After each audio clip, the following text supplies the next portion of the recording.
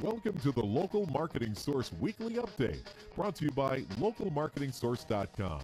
This update is taken from the Local Marketing Source Professional Development Program for local marketers. This week's Local Marketing Update is brought to you by Scott Gallagher. Scott is the co-founder of Local Marketing Source and has become the recognized expert in providing online marketing services to local businesses. Follow Scott on Twitter at ScottGallagher5 and on Facebook. Hey, well, good afternoon, everyone. Scott Gallagher here with Local Marketing Source and bringing you our weekly local marketing industry update.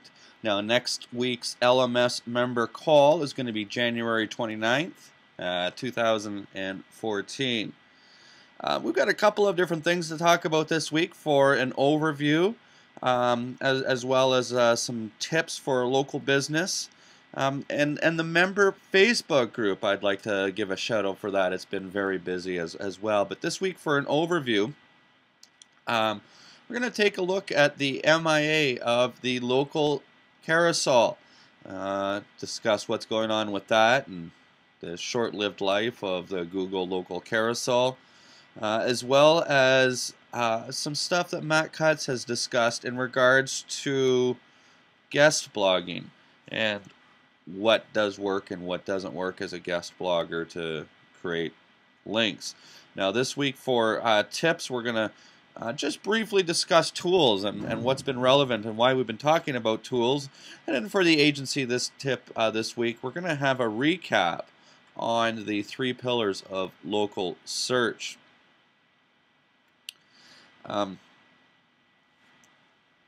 Now, in the member Facebook group, if you're an active LMS member and you haven't been in there lately, definitely get in there, set some time aside, and get your pen and paper out. There's been some really good discussions between several different members. Scott's talking about pricing questions and how to position certain services for local business clients, and Thomas talking about some of the video aspect of dealing with a new client and PPC. Brian's been asking questions. Again, he's got his first client. What are some of the first steps that he should be moving forward with that? Other students, Eric is talking about how to estimate and propose services to businesses and determine how big of an opportunity there is for a population size of, say, 200,000. Now, if you're a member or not a member, last week we had a really good webinar. We had a special guest in town, Justin Hawley from getalink.com, and we did a webinar on different tools that are available out there for local businesses.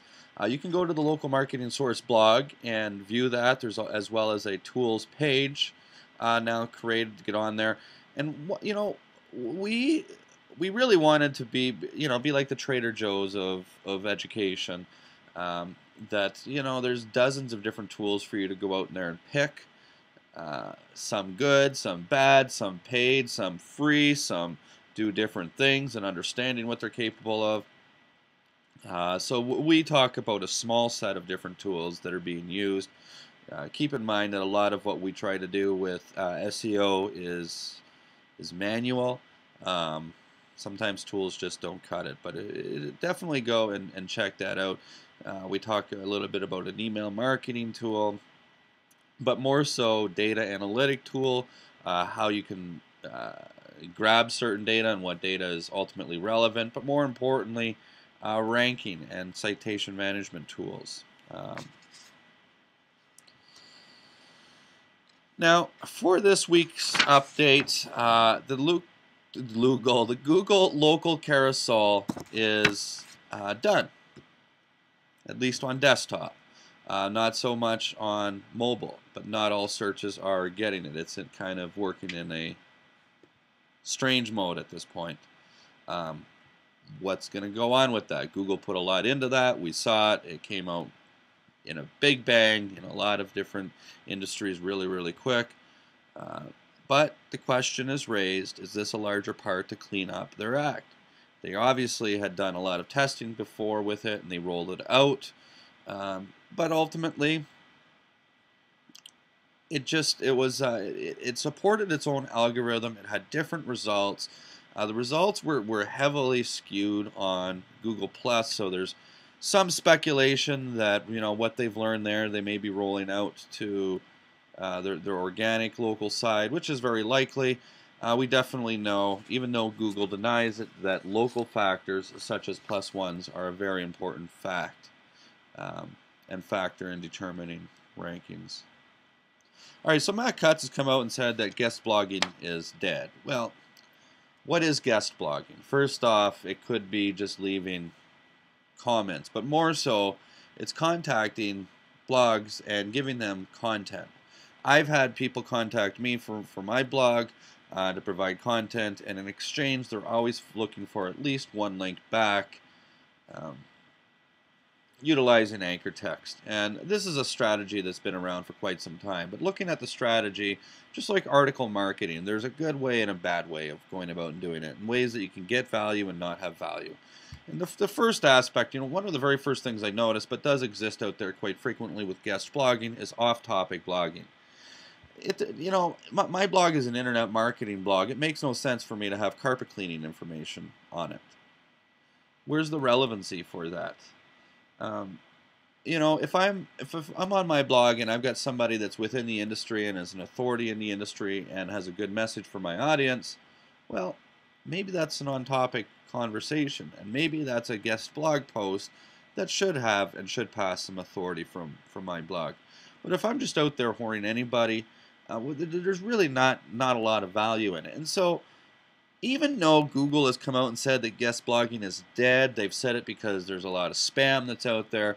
That's true. But don't kid yourself that Google cannot figure out and does not understand on-topic blogging. And, you know, if I had a piece that ended up on Moz.com and I gave them a piece of content that was relevant, that's still considered guest blogging. And if I'm not spammy about where the anchor text goes back to me, more so maybe my name or my company name with a link to it,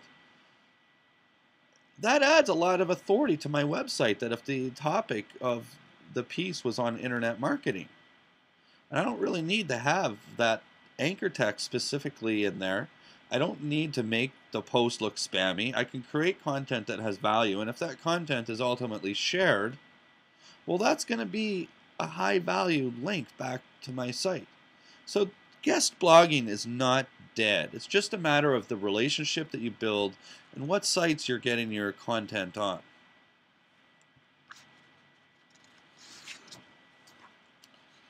Now, every once in a while, there's really not a lot to have in discussion, at least that's going on in local. We didn't have a lot last week, and obviously this week we don't have a lot of different things to cover. But I do want to talk about a local internet marketing agency tip.